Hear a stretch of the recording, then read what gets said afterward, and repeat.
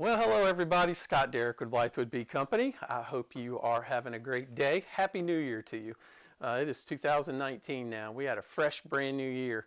It is January the 4th right now, and we are looking forward to a great 2019. Today's program is brought to you by the Bee Bar feeder lid. The Bee Bar feeder lid is a plastic, heavy-duty plastic, BPA-free, dishwasher-safe feeder lid for your feeder jars. They fit smallmouth jars, mason jars, and things of that nature that can be a benefit to you. No more rusty, stuck lids on your jars. The Bee Bar lid is a fantastic product. I've done a video on it. I'll actually put it in the description below for you, and you can check it out. Also a link to our website to where you can actually purchase it if you would like. So thank you, Bee Bar, for sponsoring this video. Hey, today I want to talk to you about hive beetles, the small hive beetle, and about its effect on your bees, as well as ways to prevent them, and also how to deal with them once you do have them in your hive. Before I do that, hey, remember to subscribe and like our videos. We're giving away a deluxe beginner beekeeping kit when we hit 1,000 subscribers. So if you'd like to be included in that giveaway, all you have to do is subscribe to our channel. That's it. Once we hit 1,000, we're going to choose someone that has subscribed to our channel, and we're going to give you a $500 deluxe beginner beekeeping kit, absolutely free, no charge.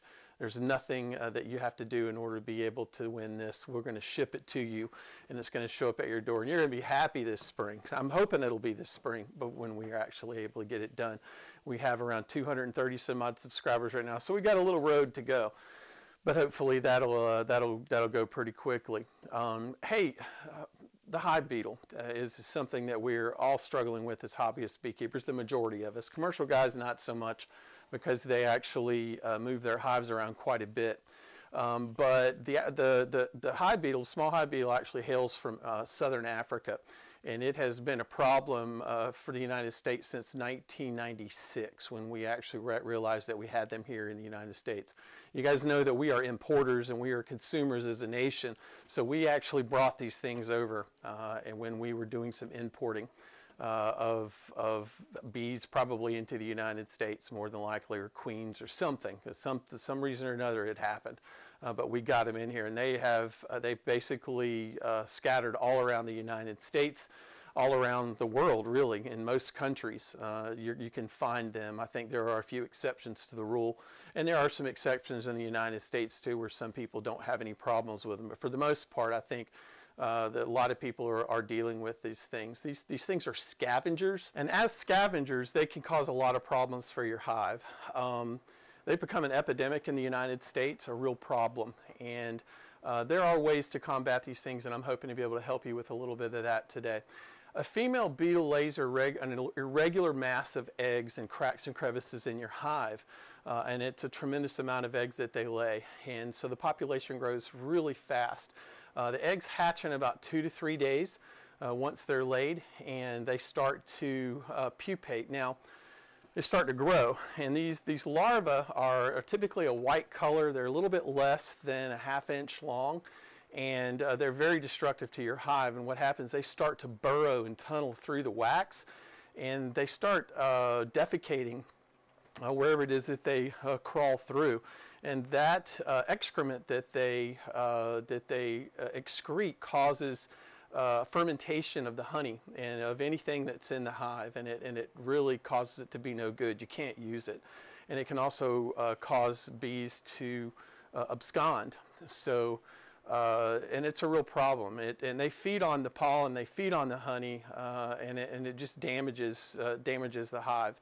The larvae are ready to leave the hive and pupate into the soil of the hive right out in front of the hive after a few weeks. Now, what they do is that they actually burrow into the ground. It takes them about 3 to 4 weeks to become mature, to where they can go back into the hive again and start the whole cycle over again, which is just a horrible thing. The females generally mate and lay eggs about a week after they emerge. So, like I said, the turnaround time is really fast. and they start to really cause problems quickly and can start the damage really, really quickly. They will usually have about 4 to 5 generations of beetles in a season inside of your hive. So you've got to get on top of that as fast as you possibly can, and there are ways to be able to do that, be able to defeat their cycle. Now, some of the damage that they cause, like I said, is discoloration of the honey. It causes a foaming effect to the honey. So once you have hive beetles, how are you going to deal with them, and how do you prevent them? Well, I want to show you a little bit about how to do that right now. One of the products that I like to utilize is a product that was created by Clark Taplin. It is called the beetle blocker shim. And the way that this works is this actually sits on top of your bottom board, okay? And everything else that you have goes on top. Your deeps, your mediums, and your honey supers actually go on top of this. Now, the way that this works is the hive beetles will actually come into the front of your hive. I suggest keeping your hive down to the very smallest entrance. That's what I like to do, especially during time of year when hive beetles are prolific. And then what happens is that once they make it inside, if they make it inside, they're met with this shim. They're met with the very bottom of this shim. Now what happens is that they'll try to fly up and try to make it into the hive, and they have to hit one of these 6 holes. And if they hit one of these 6 holes, guess what? They've hit the lottery. So, but most of the time they're not going to be able to hit one of those holes. So they get frustrated and they get up on the inside and try to crawl on the inside of this panel. Well, this panel is coated with a really slick product that makes it difficult for the hive beetle to grasp onto it. So what they'll do is if they can grasp on it, they will crawl over to where you see these ridges. See those ridges right there? All right, and they will try to make that turn on that ridge, that convex turn, and they can't make it because their bodies are too stiff, okay? So they'll crawl up on that convex turn, try to turn, and they fall right back down onto the bottom board, which is a wonderful thing. So anyway, that's the way that this works. Now, again, you've got to keep your entrance reducer down to the very smallest entrance. You've got to make sure that if you've got any cracks in your bottom, or in any of your boxes at all, that you patch those cracks up, again, especially during hive beetle season, which in South Carolina is around June, July timeframe. And you also want to make sure that if you have an inner cover, some of our inner covers actually have a notch cut out up top. A lot of people like to use that for ventilation. Also, they like to use it for a top entrance for your honeybees. I don't like that, and the reason being is because hive beetles can get up into that entrance, and they can also get down inside. Now, if you've got an inner cover that is cut that way, what I suggest doing is putting some screen over that hole that is typically in an inner cover, and what that does is it still allows ventilation but keeps the beetles from being able to get down inside of it. So this is the beetle blocker shim. I love it. It works. I've sold many of these, and people rave over it, that it works and keeps the beetles out rather than allowing them to come in. Now, once they make it into your hive, if they do make it into your hive, you want to use a couple products that we have. There are more on the market, but this is just what we have. This is actually called a Better Beetle Blaster. Okay, this Better Beetle Blaster, say that 3 times really fast, actually goes in between the frames of your hive. Okay. You're going to want to use, I basically tell people to use 2 in each box and put it in counter corners. So you got one in this corner, one in that corner. And as you move down your stack, you want to alternate, all right, down to the next one and alternate. But what you're going to do is you're going to take hive beetle trap oil and you're going to put it into your Better Beetle Blaster. You don't want to fill this up 100%, and the reason being is because sometimes you'll jar it, and if you jar it and the oil actually falls down into the hives and coats your bees, that's not a good thing. And you definitely don't want to harm your queen, have a chance of harming your queen or any of your bees. So I suggest putting it about halfway, maybe a little bit more than halfway. And what happens is that the bees will actually harass the beetles to the point to where they will go down inside of those little holes right there. You see those little holes on the Better Beetle Blaster. They'll go down inside of that and they fall into the oil and it kills them. These are disposable. They're great to use, and they're not too terribly expensive. They come in like packs of 10. You can buy singles, but they come in strips of 10. And they're great to use. And they're, like I said, they are disposable. This is a product called the Beetle Gel. All right, the Beetle Gel is also a great product that we sell that actually has an opening and 2 compartments for your beetle trap oil. All right, but it also has another compartment that is to be used for bait, for putting bait inside there to lure the beetles in. Now, I don't like using any kind of a bait inside of my beetle trap, and the reason being is because I don't know how well these things can smell. And if we've got screen bottom boards and things of that nature and we're ventilating our hives, I don't want beetles attracted into the hive by putting some sort of a bait in here. So I do not recommend putting a bait in there. And you close that back up. It has 2 slits in the top. You hang it on your frame, similar to that. And then you, like I said, the beetles will be harassed into those 2 little strips. They'll fall into the oil and it'll kill them. These are easily opened and easily cleaned.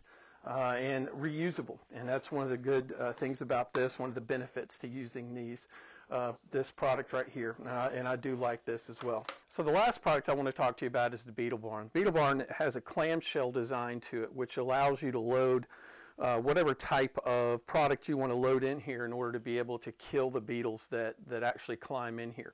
This actually has 4 entrances all the way around. You would put whatever you want to put on the inside of this. Some people will put Crisco and boric acid.